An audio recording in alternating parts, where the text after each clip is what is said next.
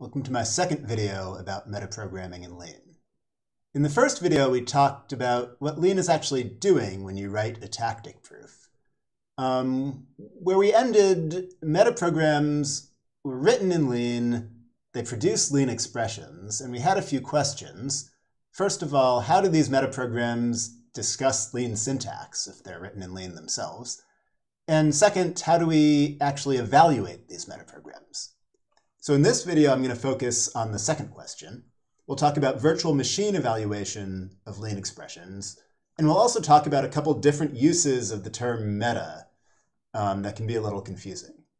And in the following video, we'll look at the actual syntax of Lean expressions.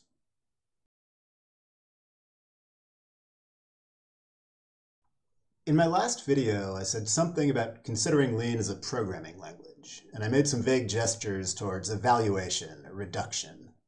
I want to expand on that a bit. So suppose that I define something in Lean with the type nat, with no variables, no extra axioms. Say something like def n nat is going to be 3 times 2. This is just some Lean expression. It's an application of some function called mul to a couple numerals, 3 and 2. Well, those get elaborated into something more complicated. The details aren't so important. It's some Lean expression.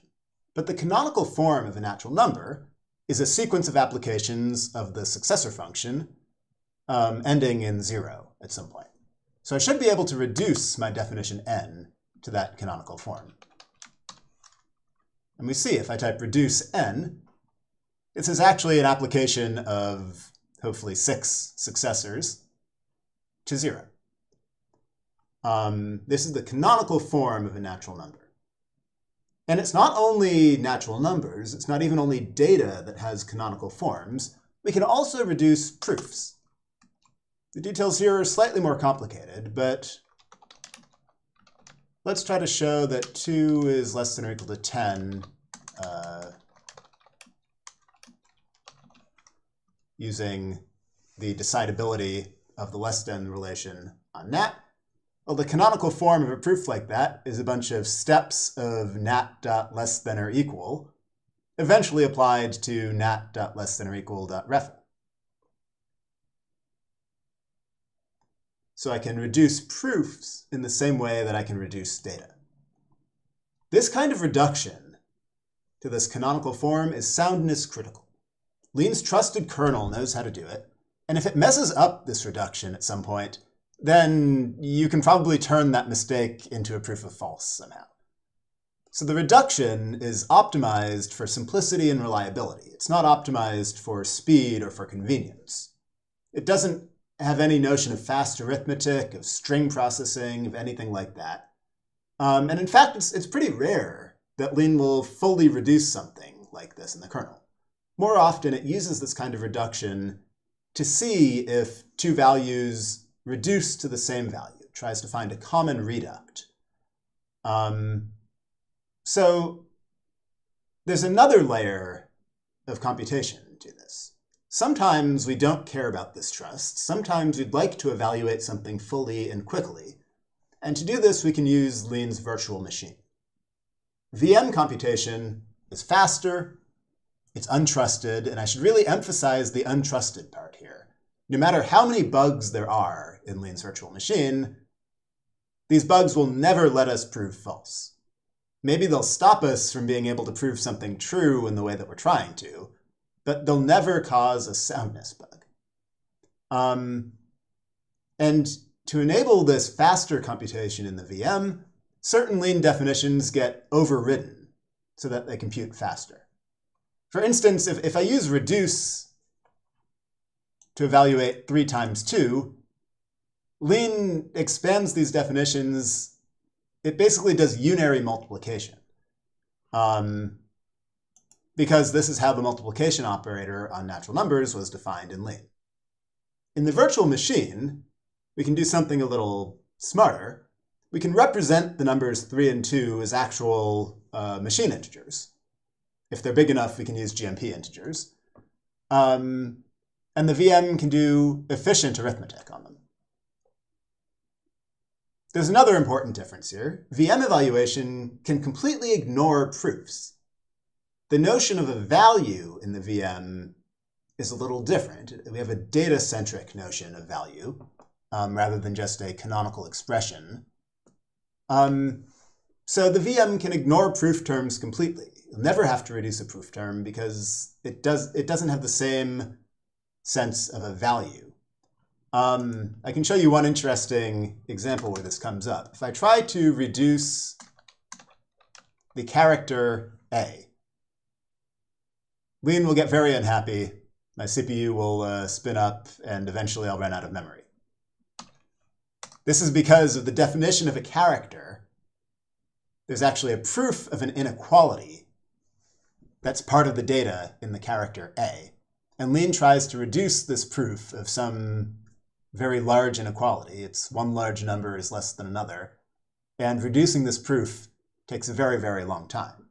Now, if I type eval A, then Lean instantly tells me this is just the character A, because the virtual machine understands characters and understands strings in a way that's different than the actual way that they're defined in Lean.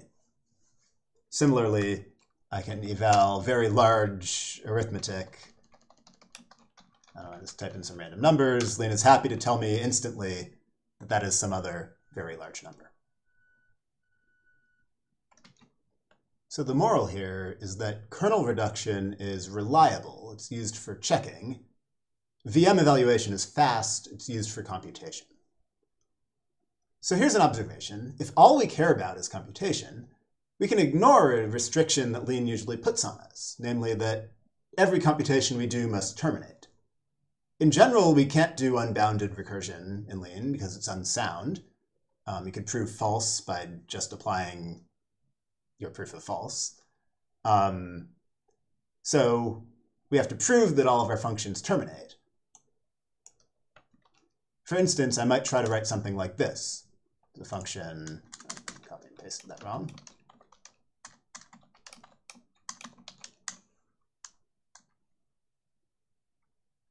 So if I try to define a function like this that recurses on itself in a non-structural way, Lean rightfully complains that my recursion is not well-founded. At least I haven't justified it as being well-founded. But maybe I don't care about proving anything about f. I just want to evaluate it. If I'm only evaluating, well, what's the harm in having something that doesn't terminate? My evaluation keeps going, and eventually I stop it. There's nothing so wrong about it. So Lean gives us the meta keyword, which allows us to write this definition of f. The meta keyword essentially tells Lean to treat a definition as untrusted for computational purposes only. And the name meta is a little confusing. We talked about metaprograms in the last video, and in principle, there's no connection between this meta keyword and a metaprogram. We'll see in practice, there actually kind of is a connection. Really, all the meta keyword does for us here is disables the termination checker so that a function like this, which doesn't terminate on 0, well, that will just evaluate forever. Eventually, I'll have to stop it. But for any other value, it's happy to tell us that the function evaluates to 1.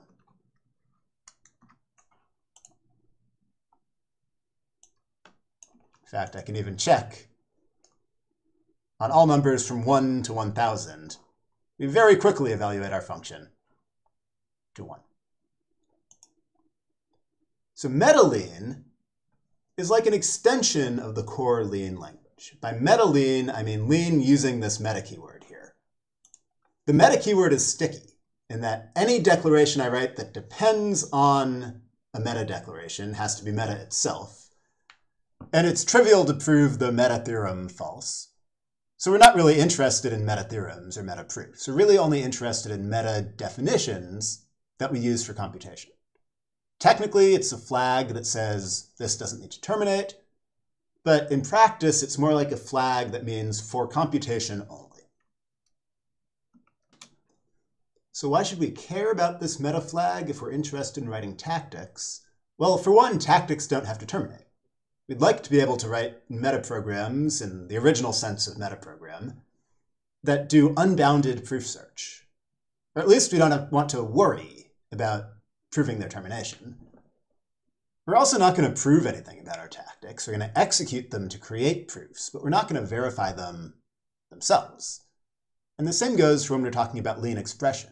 We don't intend to study Lean syntax within Lean. We just want to manipulate it. I should note that some people may be interested in studying Lean syntax from within Lean, which is a perfectly reasonable thing to do. You just need a different setup to do that. So our tactics, our metaprograms, are meta in two different senses. We're going to write Lean metaprograms in meta-Lean. So remember how nat was overridden during VM computation? We said we replaced natural numbers with machine integers or GMP integers. We're going to do the same thing for internal Lean data structures. So to write a function that manipulates expressions, we're going to define a Lean type expr. We're going to define some basic operations about expr. But when I evaluate these operations in the virtual machine, it's going to replace the Lean definition of an expression with the actual underlying data type, expr. And it replaces some of the operations I've defined on expr in Lean with C++ implementations on this core data type. So what are the relevant Lean types here? This is our topic for the next video.